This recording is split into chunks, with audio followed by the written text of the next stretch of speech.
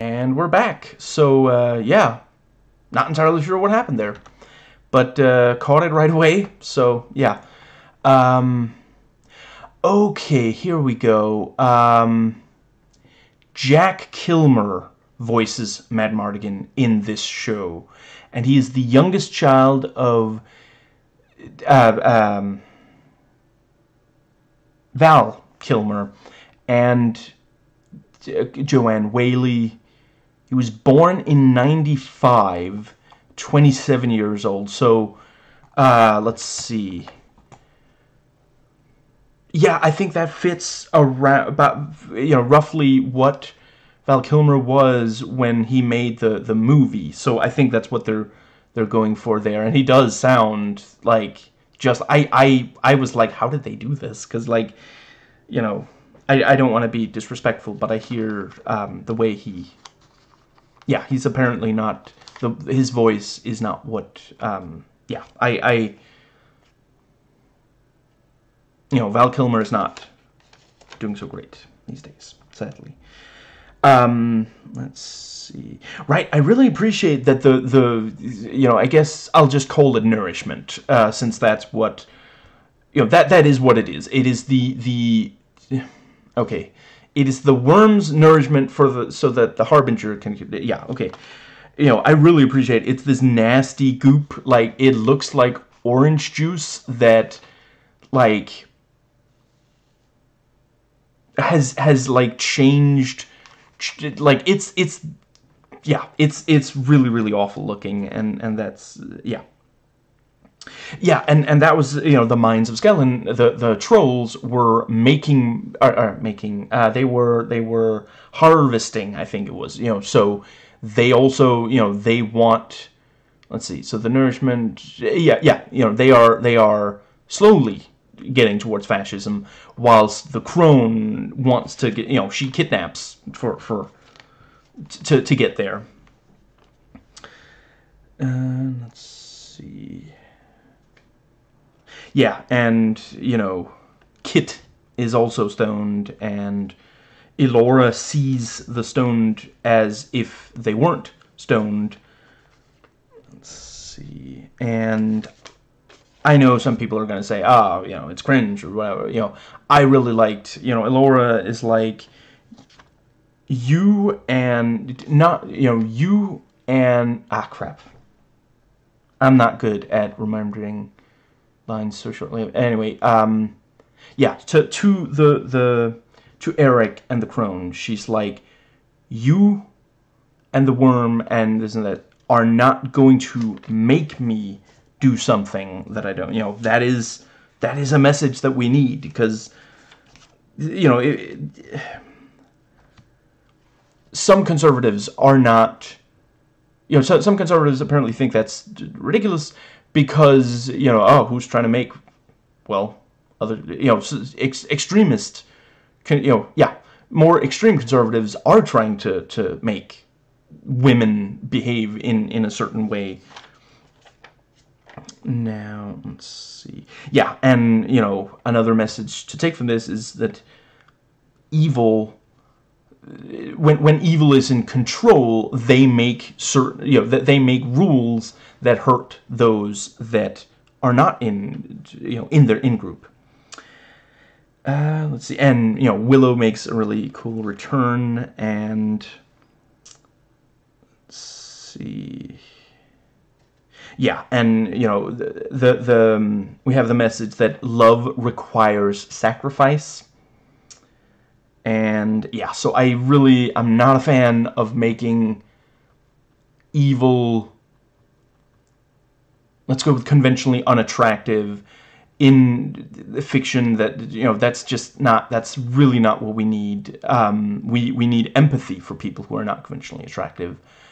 But ultimately, I wish I was more surprised. Obviously, this is not the first episode to do that. They've done that since the first episode of this season series. Let's see. The CG on the crone is not absolutely amazing. I don't blame them for not doing it practically. Among other things, there's like slime dripping down.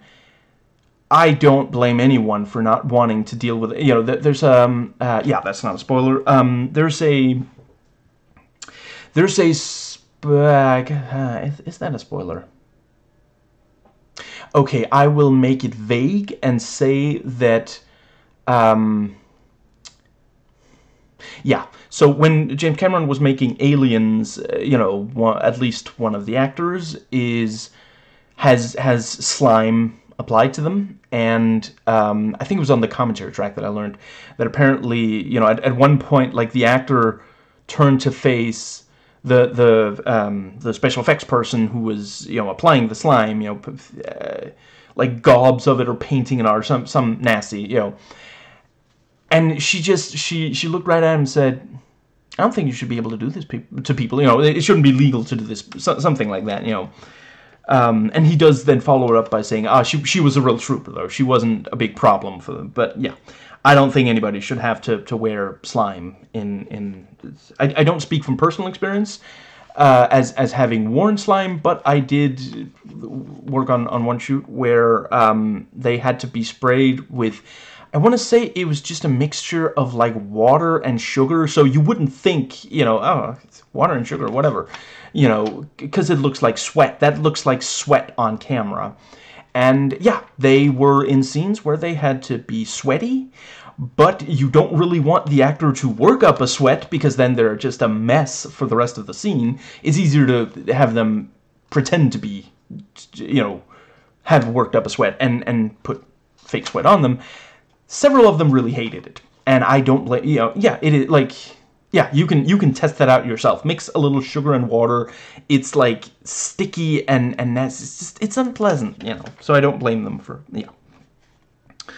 I really appreciate Boorman. I guess he relinquishes his main character syndrome.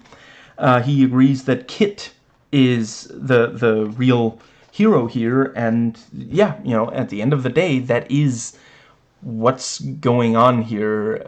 You know, when she hears that, you know, she's never been on an adventure, and when she hears that she would have to go to the single most dangerous place known to their people, she doesn't even hesitate. She's like, yeah, I'm gonna go and free, you know, get my brother back. Let's see, right, I didn't write it down, but I kind of like this bit, you know, I don't think you should, let's see, I think it's, yeah, I don't think you should marry my brother. Because he's evil or because he's naive? Yeah. Yeah. Let's see. And we get some of the, yeah, siblings are not always great to each other. So she tricked him into drinking a lot of vinegar. That's, yeah. And let's see. Yeah, I like the magic duel between Elora and the crone. Very, very, like, for that the effects actually look good. And the individual magic attacks, not the crone's. Yeah. Let's see. Yeah, and Willow fights some others also using magic, and Eric, Kit, and Jade, you know, right, actually, yeah, right before they start fighting. Let's see, I think it's that, yeah, Kit is like, I don't want to hurt you, you're my brother. And then he says, I'm your king, and then Jade says, this conversation's over. And then they start fighting, and that's, yeah, young women should not accept, women in general, should not accept men trying to rule them. Let's see, and yeah, Elora starts winning, and the crone tells Eric, you are the harbinger, you are ready to rule, which, you know, let's see, that's, yeah, it is, again, yeah, I'm repeating myself. Anyway, yeah, and Kit with the armor, that was also, I think the effects on that were also quite good, and that was really, really cool. And she has like this I guess it's not a wrist blade because it's above, but yeah, like, you know, that was really, really cool. Let's see. Yeah, and yeah, we have women saving other women from men who want power over them. Love to see it. And yeah, really, really cool fight between Eric and Kit. Just so cool. Yeah, and apparently you need two blades to take on Eric, because first it's Jade and Kit together, and then it's only Kit, but she has two blades, so yeah. Let's see. Right, yeah. So yeah, women saving other women from men who want power over them, but not all men who do want power over women are a complete lost cause. You know, you can try to, you know, make them better. And I like the line, I know you feel alone, but you aren't. And yeah, you know, the fight is over, and, you know, Willow's like, I forget, I think he says something like, you're back to your old self. Thanks. Who are you? Yeah. Old Eric, who dis? And cause yeah, like, if you think back, they never met on camera, at least. Yeah, cause when Elora was a child, was it? I guess when Elora was a really small child and Willow came. No, yeah, Willow only met Elora, cause that was the first time she met him. And he didn't meet Kit and... So I'm not 100% sure if Kit and Eric are as old... Or, yeah, they obviously couldn't be older. Because Elora was a baby in the first movie, and Kit and Eric hadn't been born yet. But yeah, I guess later it was this... Anyway, yeah. Eric has not met Willow before. Yeah, and, you know, they think that Graydon died, but we later see that he didn't actually. Let's see, and they do say he will not be forgotten, which I really appreciate, and that's also something that, you know, okay, so this is gonna sound... I want to start by saying I don't judge and begrudge young people... That was not meant to rhyme, for not paying as much attention to, you know, older things, people who have died long ago, and this kind of thing. But that is something that is, it's important to engender to young people. You know, people who died, you know,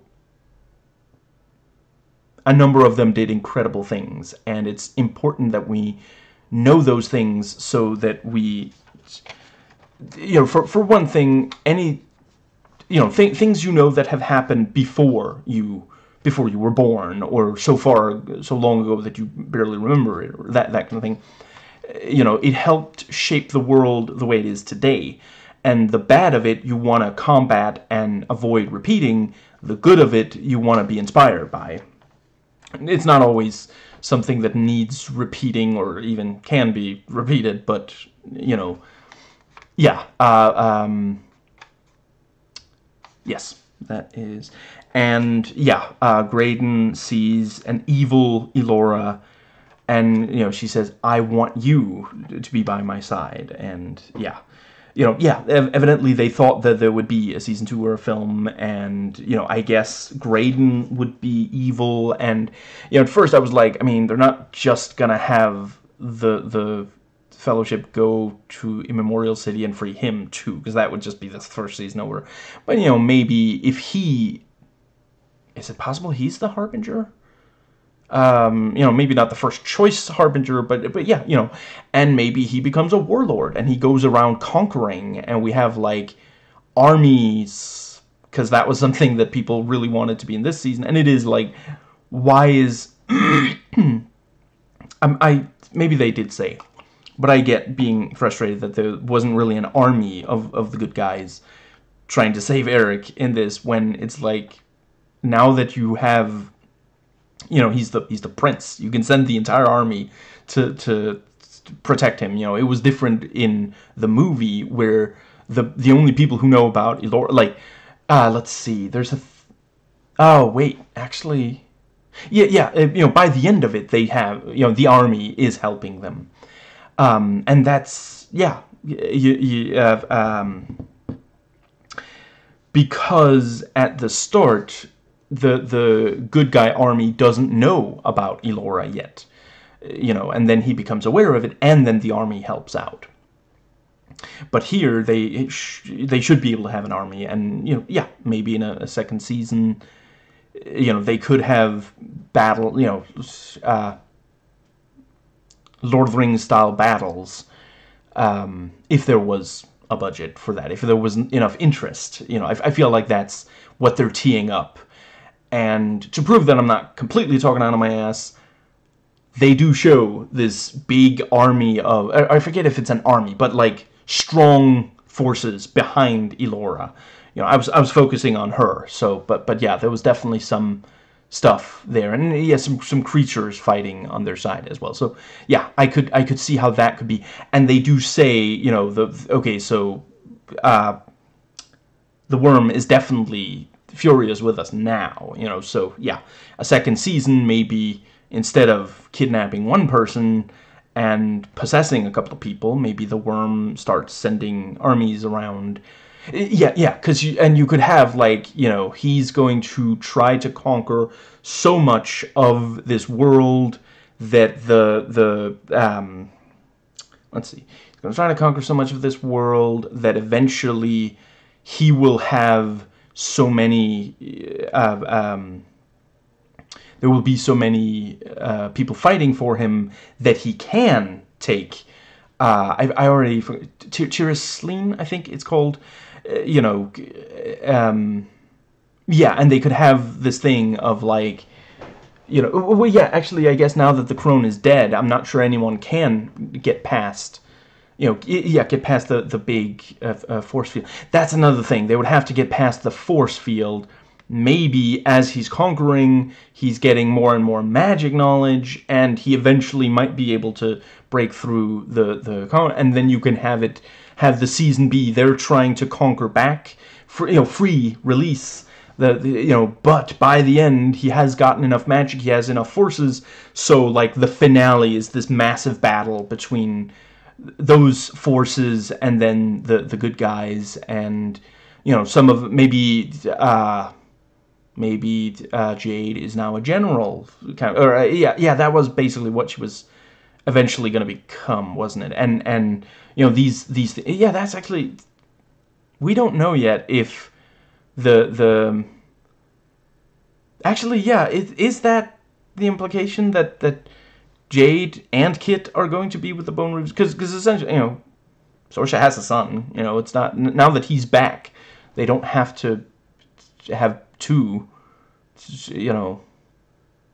Although, yeah, I get. See, that's also a thing. Now that Graydon is gone, does that mean that there isn't an alliance? Because they were like, oh, yeah, we'll get an alliance when Graydon marries Kit. And now Graydon is dead.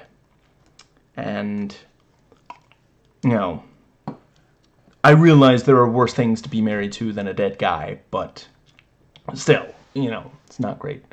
Yeah. What I'm saying is, I could definitely see how they could do a season 2 or a movie. Yeah, you know what? A movie might make a ton of sense, because they could, you know, they could hit the ground running. He's starting to conquer, and then it ends with this big battle. That could definitely, but yeah. We might not get it right now. It has not, you know, it hasn't been confirmed, at least, and it seems like, you know, because we knew by the end of season 1 of Loki and of, what's it called again? What If? We knew that there would be at least one more season. And now this has ended, and this, you know, I'll Google it real quick again, but there is, oh, come on, there we go. And Google. There we go. Let's see. So yeah. There's not really any. Okay, so the most recent was so 6 days ago, and it just says currently no official confirmation. So yeah. I'm not currently. I'm not expecting a second season. But yeah. I feel like they did a good job wrapping up. You know, the major conflicts were resolved. You know, Eric is back, and he's headed back to Sirius, and he's his old self now. But yeah, you know, a bunch of people didn't like it. And I'm not saying that everyone who didn't like it is, you know, homophobic.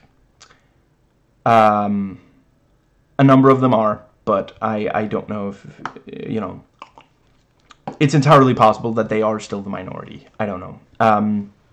Some people just didn't like the style of the show, and that is, like, for sure, if you don't like the style, I love the style. I could totally see, if I thought it was annoying, I would have struggled to get through this show, because it is very much, it's drenched in that style. So yeah, I think that's everything. Yeah, I not the biggest fan of the movie, but I did find it an interesting world, and I think this expanded on it interestingly. I thought this was a satisfying sequel. I'm really glad they didn't just try to make a movie. I really feel like this earned the 8 episodes. There's no filler. There's nothing. Is just, you know, yeah. I don't know how they, because, you know, almost all of the MCU shows, it's, you know, 6 episodes, and it's like, that's not enough. That's just not going to be enough, and it hasn't been enough a single time. I don't think all of them would have been better if they had just a little bit more, you know, maybe 8 episodes, for example. So yeah, I don't know, maybe this will help them see that, you know, MCU shows should be more than 6 episodes from now on. Fingers crossed. And yeah, I'll probably try to record the review itself pretty soon. So yeah, that's it for this one. Yeah, next current show will, you know, I'm not 100% certain, but one of the live action Star Wars shows or one of the MCU Disney Plus shows will be the next that I cover. So let's see. I probably will do. There's going to be at least one more video this week, possibly 2. We'll see how it works out. But other than the review of this show, is what I'm saying. So yeah, I hope you enjoyed watching, as I enjoyed watching and recording. And I will catch you next time.